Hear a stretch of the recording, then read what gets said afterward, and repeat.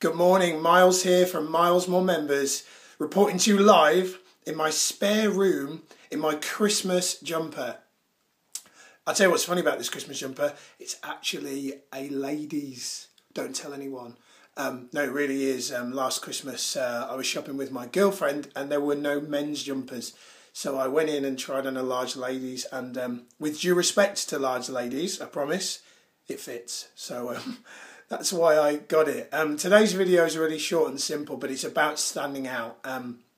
You know, if I cared so much about what people think of me, I wouldn't be wearing a lady's Christmas jumper, especially not on camera. That would be ridiculous. But within reason, I don't. I mean, I do care what people think, of course I do, because often there are times where we need to care what people think because their feedback is relevant, can add value and can help us to change and improve. But there are times when you don't need to care what people think. And those times I'm talking about specifically are when you're out promoting your health club.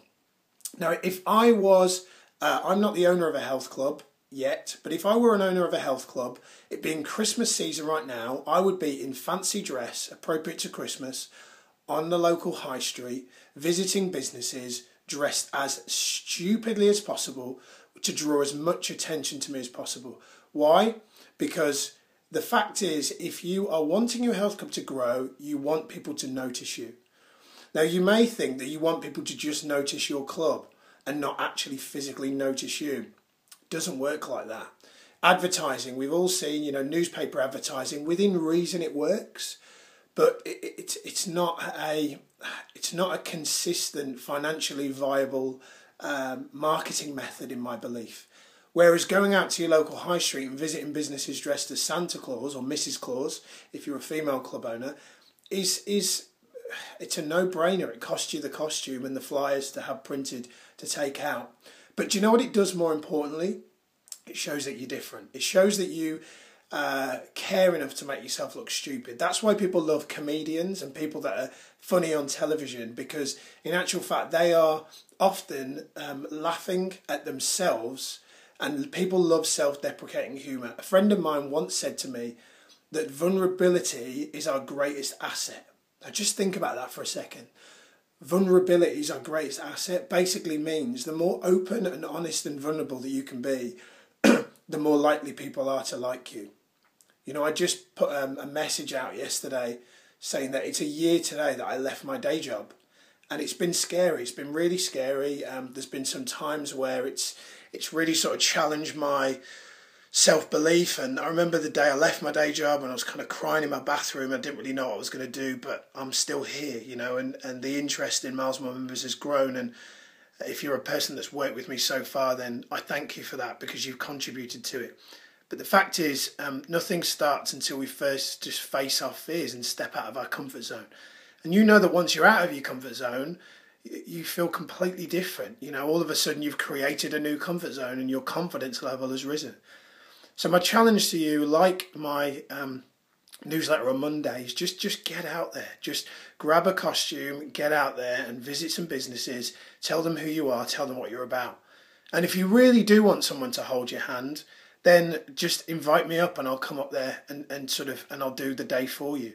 I already sent out an email on Monday saying that, you know, first 5 clubs that come forward, but I'm happy to honour that. I'm happy to extend it if there are other clubs out there that are interested in me doing that. It's got to be done before Christmas. We've got to take action on it within the next couple of weeks, and 3 clubs have already come forward. So if you're looking to do that, then get in touch, let me know. But aside from that, once you've read this, seriously, once you've read this, look at the watch and think, right, have I got an hour today to just go and buy a fancy dress costume and just spend half an hour visiting some businesses?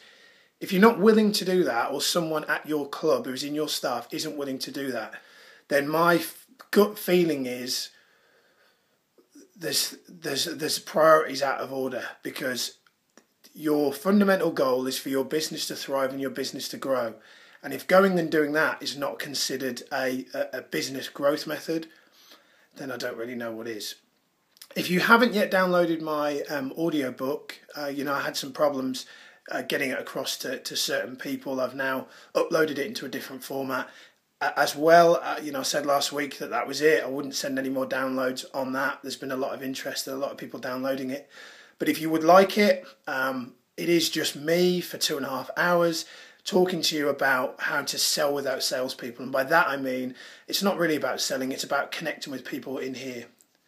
And that's all the audio is really about. But it will share with you some real theoretical ways that you can connect with your target audience when they're not so receptive to joining on the day. And I think that I think arguably if you apply the principles in the audio training manual, it will net you an additional maybe £1,000 to £3,000 gross income a month. It is that the potential is there for it to be that useful, but it's whether you apply it or not.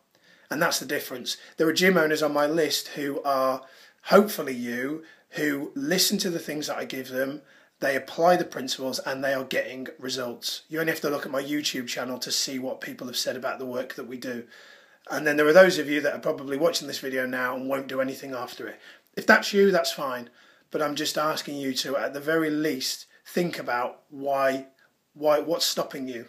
Like, what's stopping you? Not from working with me, but from just going out and doing something different. What's stopping you? Is it fear? If it's fear, then just get over it. Everyone's scared. So do something different. Do something different today. Christmas is a peak time. People are in the best frame of mind to be open and receptive to joining a club and having a conversation about their fitness goals. So get out there and do it today. Have a brilliant day and I'll speak to you soon. Take care.